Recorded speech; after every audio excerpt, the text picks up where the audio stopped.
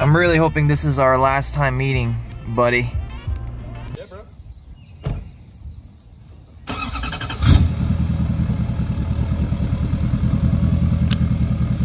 Oh, buddy.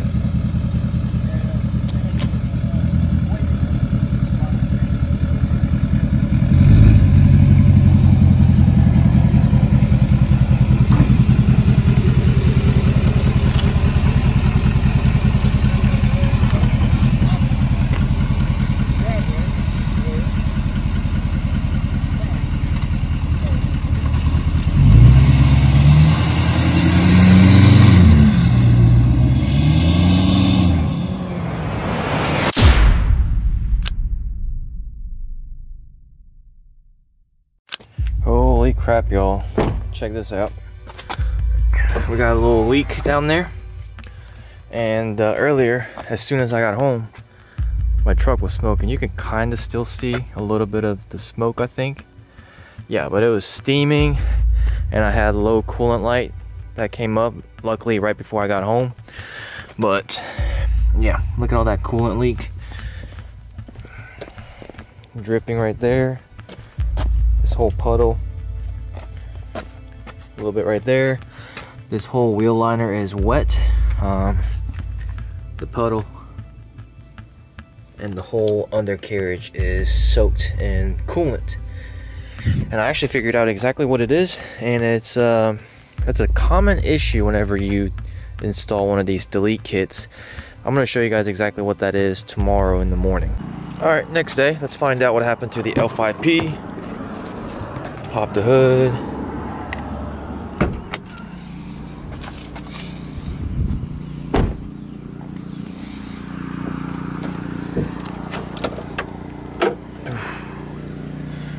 All right.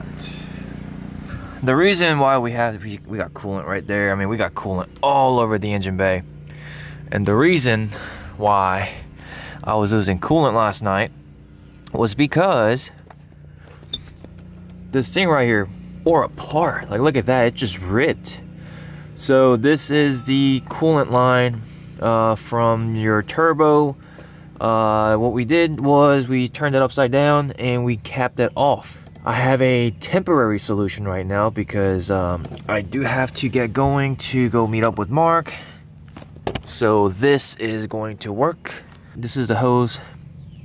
Came off of, I don't know, one of the parts from this truck. One of the parts that came off of this truck, I should say. And I put a bolt on there on the other end and I clamped it down. This is a very temporary solution. I'm going to be doing this until we figure out a better way. Can order a heavy duty one of these for about 12 bucks from Amazon. It's going to take a couple days. I need the truck to run. So either I order that cap, which is what Holden has, or we can reroute this back to the coolant reservoir, which is what other people do. I don't know, like, let me know in the comments below if you have a 2020, what are you doing? Are you capping that off like the older trucks, or are you rerouting it back into your coolant reservoir? So let's see what you have to say, but I think I'm gonna route it back to the coolant reservoir instead of getting a cap. I think it'll just look better. Yeah, so I was definitely freaking out last night when I got home, you know, obviously because my truck was smoking. But turns out this cap is a common issue. It kind of sucks because technically both of my trucks are down at the moment, but this is a really simple fix, so I'm really thankful for that. One thing I do like about, you know, having I guess issues with the truck is I get to learn. You know, I had to do some digging around last night, and turns out this is a very common issue on the L5P Duramaxes when you do the delete. And I've reached out to Holden. Holden told me the same thing happened to his truck, so kind of made me feel a little bit better that it wasn't just me, it wasn't just my truck. And so he said that he ordered one of those heavier duty plugs for his L5P, and there's, you know, plenty of other people out there that had this issue, so kind of makes me feel a bit better because I'm not the only idiot. Look at that. It just tore up. Wow. Yeah, but this is like so cheap too. It's so thin.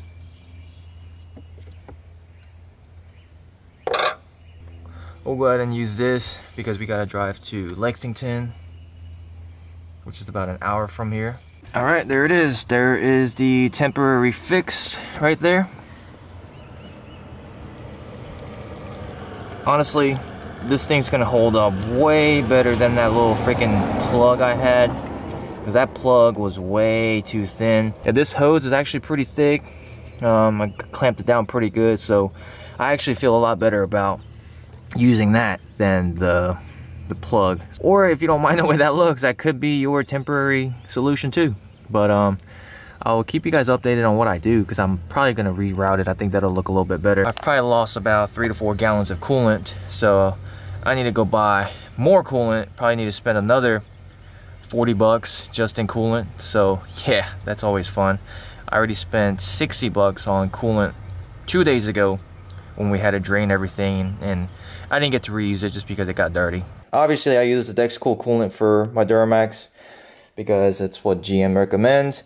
I get the concentrated version, so I get like 2 gallons of the concentrated version, and then I'll go get distilled water and I just mix them myself. This is what I had to buy at AutoZone just because it was very convenient at the time. 50-50. This method is way cheaper than pre-mixed. Pre-mix is very convenient, but it can get really costly. Alright, just got back from the store, went to Walmart. Thanks to Alex for being my Uber for me. Got distilled water, and this is a concentrate. This right here gives me 2 gallons, and that's only about $15. And then this, I want to say about $13 at Walmart. So 1 gallon for $13. Or 2 gallons for $15. So it is the next day, and boy, I'm a little embarrassed, but I want you guys to know I was 100% wrong. That is exactly how you're not supposed to do it on these newer 2020 L5Ps. You do not block off the line coming out from the turbo. All right, so you live and learn.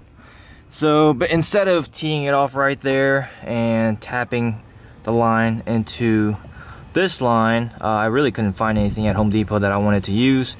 So what we did was I just put the factory, what is this, the coolant line back on here, and then I have it where it's routed back to the reservoir, which is another way a lot of people do it.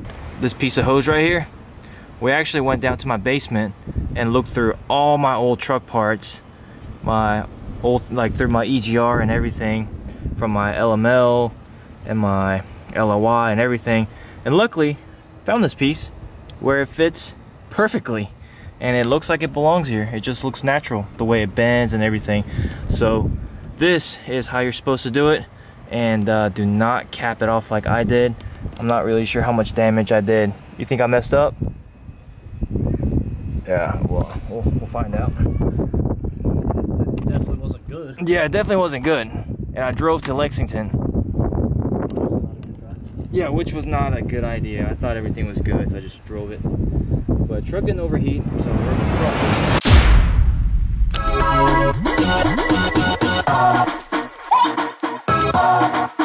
good. Welcome to today's episode of Impulse Purchase from Amazon. So I saw this, I thought it was one of the coolest things ever, mainly because I like Iron Man. So I got this little thing that goes on to my push to start. Yeah. Oh yeah, check it out. Iron Man push to start. It's just one of those things. I thought it was super cool because I like Iron Man. Kind of see right there where it lights up, but I think it's pretty cool. Come in the truck, flip it up, and start it.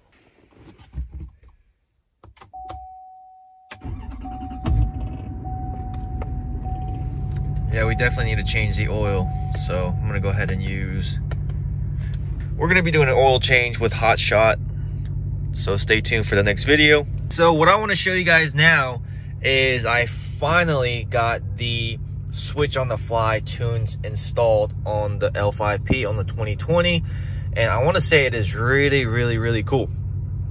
Just the fact that I can switch through tunes. Normally, I daily on 3, just because the power on the 2020 L5P, even stock, I was very happy with it. And tune 3 on the same day tuning is 150 extra horsepower.